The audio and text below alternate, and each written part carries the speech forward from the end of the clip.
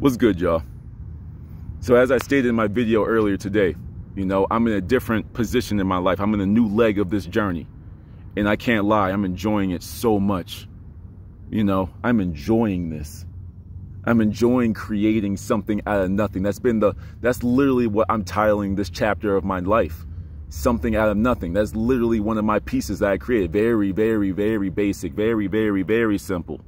But for those of the people that understand it, you're going to see that piece and you're like, okay, I see what he was going for there. When you enter a new environment, you see different things, and those tailor the way that you think. Those tailor the way that you see the world. The things that you once laughed at, you take more seriously. The things that you take seriously, you now laugh at, right? Because you grow, you mature, you adapt. That's something that some people don't do.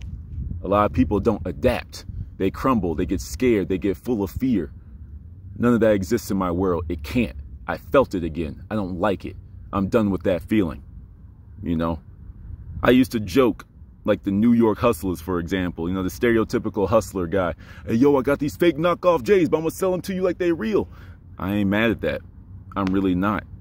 You made something out of nothing. You got some fake shoes and you got someone to pay full price for it. That's their fault.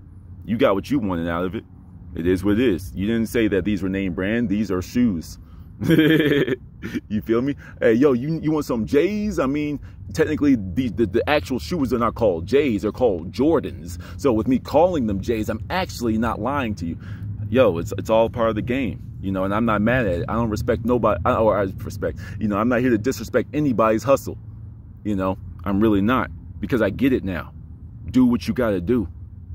Like I told y'all in the last video, I literally found a packet that I was able to produce and resell online. $22 for a packet. If you want to buy it to support, go ahead and do that. And I'm going to start updating my channel with all my information and stuff up there. Go do it. It's a win-win for both of us anyway. What's wrong with writing down your goals? And you're here to support me. What's up with it? You know what I'm saying? Win-win for everybody. I get a little bit of scratch. You get a little bit of motivation to change the rest of your life. That's actually a funny thing. With me really getting into this mindset, I found it very funny, and I'm not sure, I don't think I made this video. I know I've been talking to people about it, so it's very hard for me to remember if I told it up here or to random people. But, something that happened, an experience I had that really changed my view on things. And it's come full circle. There's always something that I just remember in the moment. I don't know why it strikes me so much, but then even years later, I'll remember it and be like, that's what that was for. That was a lesson I wasn't ready to learn yet. There was like the artist, and we went up to them, or we went up to her, and she asked, my mom asked her, grandma, somebody asked how much for your art, and she just said 3,000, 5,000, just sitting there drawing some stuff. And how much is that? 3,000, 5,000. And in my head, when I first heard that, don't get me wrong, I still had my lack mentality at the time too. My spiritual journey had not truly begun, like the big leap. But so when I first heard that, I was like, 5,000 for that? You know what I'm saying? But when you become an artist, you get it. What are you worth? Well, this is technically priceless. Technically, but if I had to put a price tag on it, it's going to be something that pays the bills. It's going to be something that covers my expenses. I have an affirmation that I've been using extremely well, and it's already starting to manifest itself in my life. All of my expenses are divinely covered. I go through, this is 108 beads. I'm so happy that I bought this so long ago. This is 108 beads. Now imagine you repeating something to yourself 108 times. Doesn't that start to reprogram your mind at a certain point? That's how you manifest. Now you can use these. This is the equivalent of scripting for those of y'all. Scripting, using the beads, saying it to yourself in meditation. It all gets to the same end goal. So use what works at the time. A couple months from now, I might not pick these up. 3 years from now, I might pick them back up. Who knows? Sometimes y'all got to put a little bit of y'all's pride away. And sometimes it's not you stepping away from your pride or you going against your own ego or whatever. Sometimes it's just like, no, this is a resource that you could just be using. And depending on the situation, of course, you're just ignorant to not utilize it.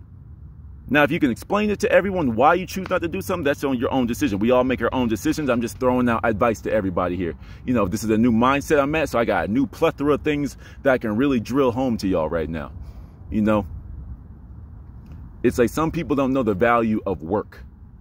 You know, for the longest time, like, you know, I'm sure a lot of us, even like the classical pieces, even like the Mona Lisa, you know, art is very subjective. I get that. But the Mona Lisa don't look like nothing to me. Like, it's just a portrait of a woman. There's a lot of those. Why is this one so famous? I'm sure there's probably some story behind it, but nevertheless, you have to go do your research. Either I can continue living in my world of ignorance, because ignorance is bliss, or I can go out there and learn something, and now I can be associating with this caliber of people that actually understand the value of art. You know, it's not all about what you see with your eyes. It's sometimes it's all about like you practicing your marketing skills. You know, all of it at the end of the day. I don't care if it's Machiavelli, Picasso, Salvador Dali. I don't care. It's just paint on the canvas. That's all it is at the end of the day.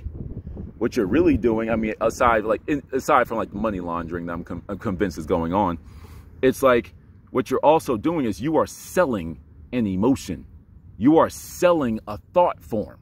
That's just how I look at it anyway. Some people are like how I started this off, like even like I've transitioned so quickly with this that it's like some people are seeing this as a cash grab.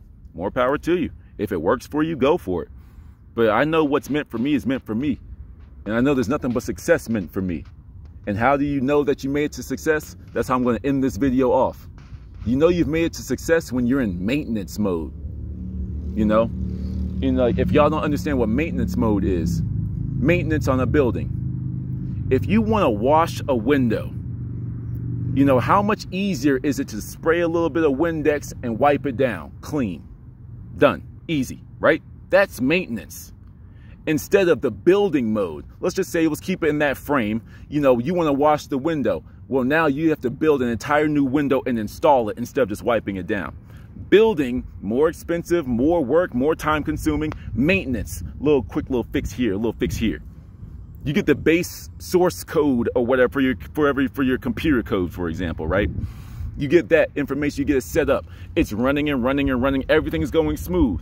Then you get like a script error. Oh, it messed up right here. What happened here? How do I fix that? Fix. It starts running again. And you rinse and repeat. That's maintenance. You see?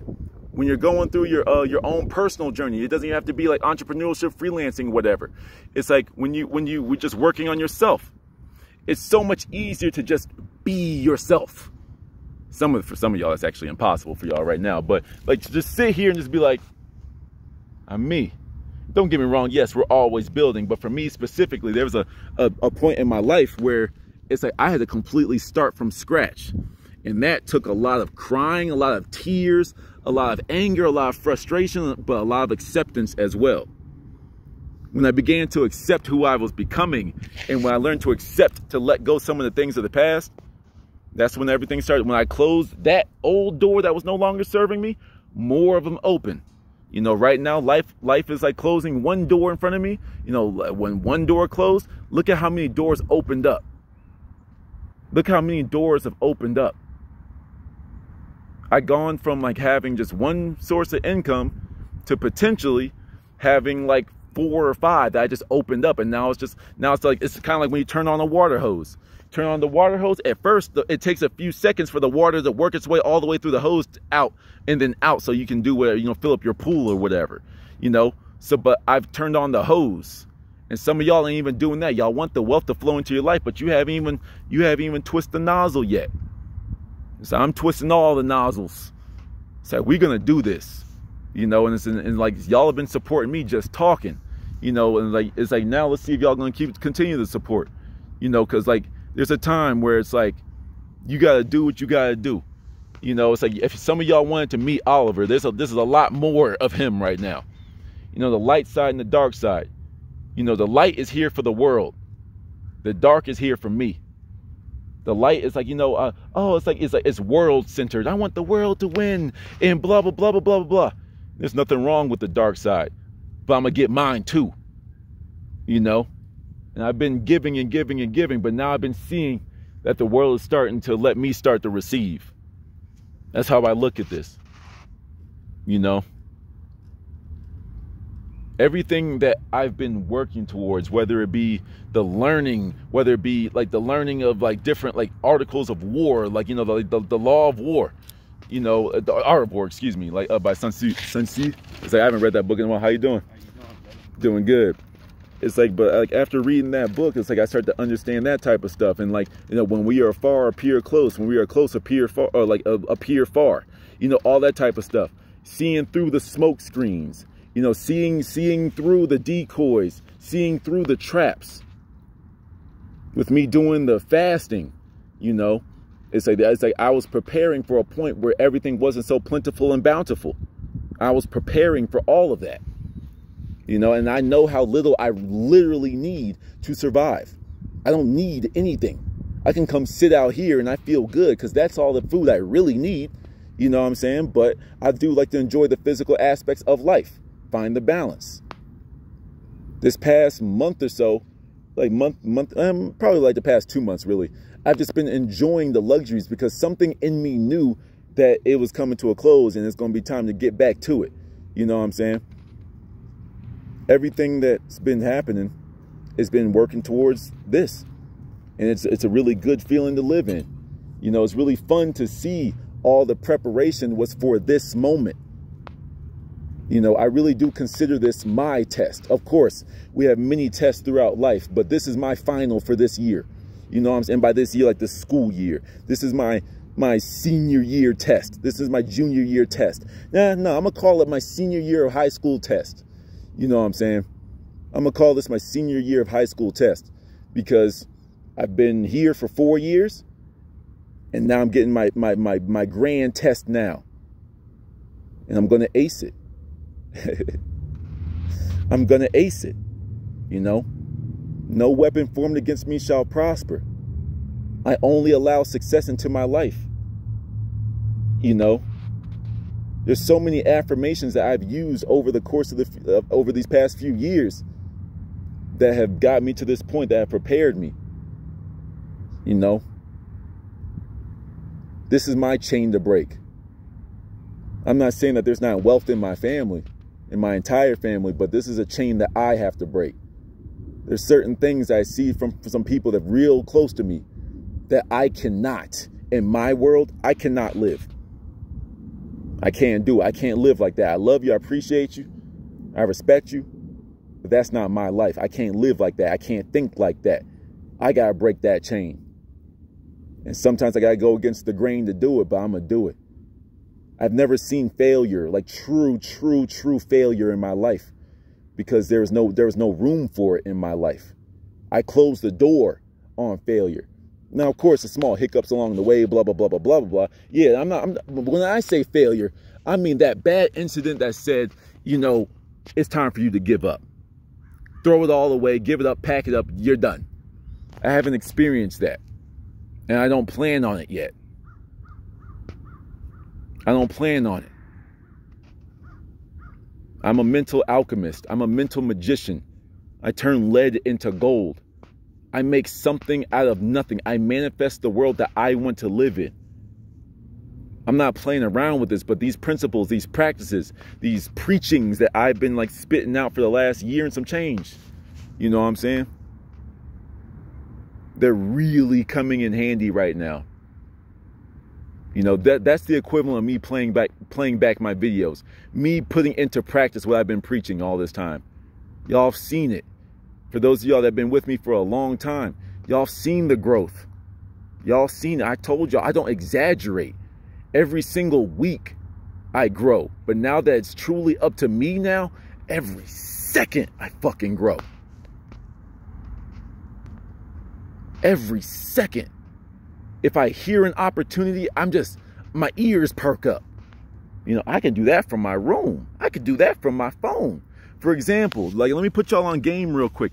For those of y'all that want a free NFT, go look at like the Engine wallet, Engine wallet, and they will, like, all you gotta do is sign up, scan the QR code, and like the next day, like it took me like a day for me to get it, but then the next day you will get like you'll get a free NFT. It might be just a little collectible just to get people into their community. It might be one of those things that turns into $1 billion, but it's free. Download the app, scan the QR code, and wait. You know, that's all you gotta do. Some of y'all gonna take that engine, E-N-J-I-N. Some of y'all gonna take that advice, and some of y'all aren't.